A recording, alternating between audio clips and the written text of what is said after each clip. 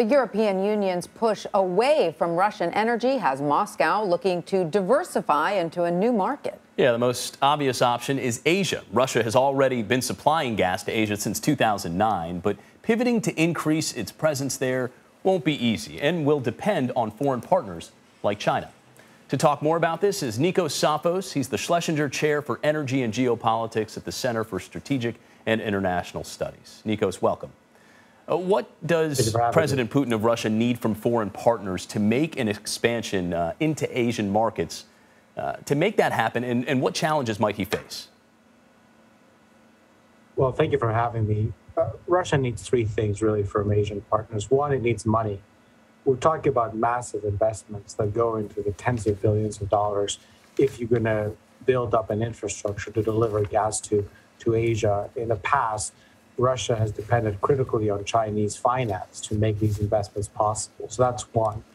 The second thing, it really needs customers. It needs Asian buyers that are willing to look at what is happening in Ukraine right now and say, yes, I want to be more dependent on Russia. That is not going to be an obvious, easy sell. So it needs customers, governments, companies to say, I am willing to make a deal with Russia and get into a long-term relationship. But lastly, it needs technology. Particularly, there are two ways for Russia to deliver gas to Asia. One is by pipeline. It has the technology to do that. The other is by ship. It's the so-called liquefied natural gas. A lot of the technology for liquefied natural gas is Western.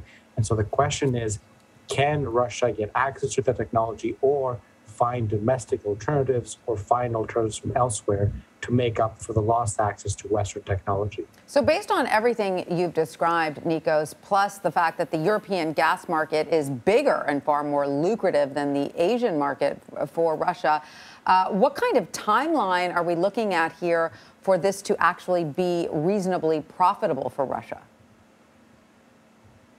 Yeah, well, Russia is coming late to the Asian market. I mean, its entire history has been about supplying Europe. Its own industry grew in tandem with the European market in the 1970s and 80s and 90s. And so it's going to take a long time to replicate in Asia what it has in Europe. Just to give you some very simple figures, Russia sells about 160 to 200 billion cubic meters a year to Europe. It sells about 33 to Asia. It sold 33 to Asia last year. Given its existing infrastructure, it could bring that number up to 60 or 80. So 60, 80 relative to 160 and 200. So that gives you a sense of what it could do in the next 3 to 5 years. But if it wants to go beyond that, it's going to need to undertake some of those investments that we talked about.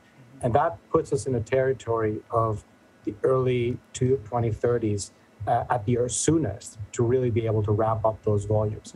So we're talking about at least a decade out to even get close to maybe doing half as much in Asia relative to what it does in Europe today.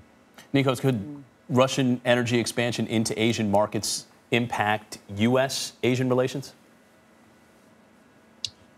Absolutely. Insofar as, first of all, the U.S. is a major energy exporter these days. And so in some ways it competes with Russia for access to these markets. A lot of U.S. natural gas is actually getting shipped to Asia, including China. And so in that way, the U.S. is a competitor with Russia. But more broadly, of course, the foreign policy overtures are obvious.